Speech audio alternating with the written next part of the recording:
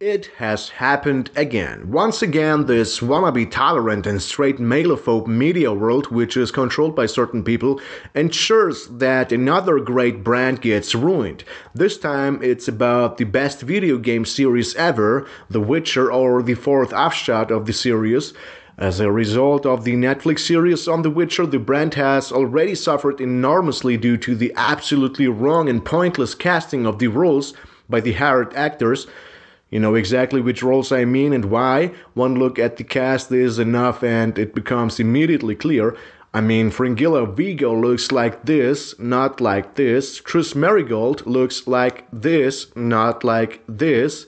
And so on. And whoa, you're accusing me now of hate speech. I am a Serbo-Jew.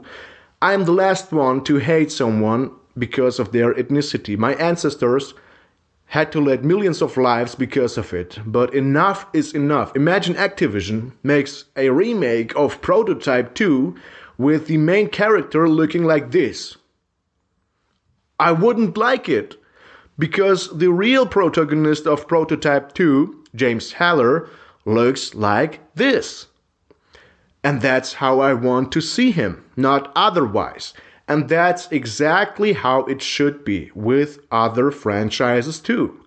In our case, today, The Witcher.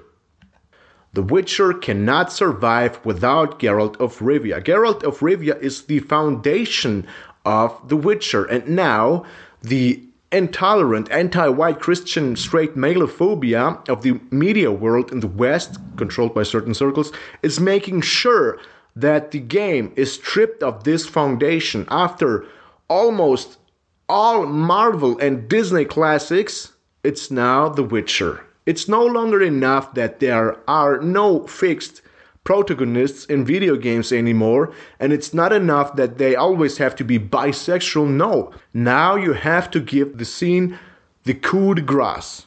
Therefore, I have drawn the following conclusion.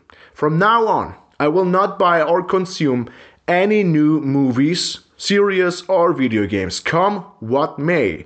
You pseudo-liberals have buried the entertainment industry in a very, very destructive way, by the way. And I will refer to all the beautiful and great games, movies, and series that came out till 2016, 2017, because the media world wasn't as political back then as it is now. I mean, it's just unbearable. That's why I'm out.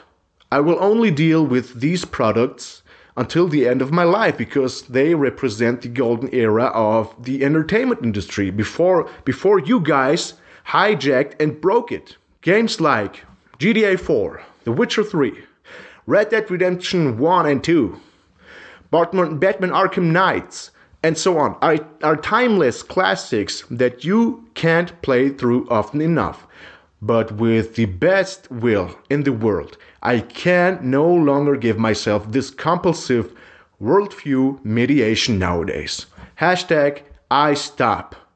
My name is Geralt Belkason and you're watching the Serbo-Hebrew.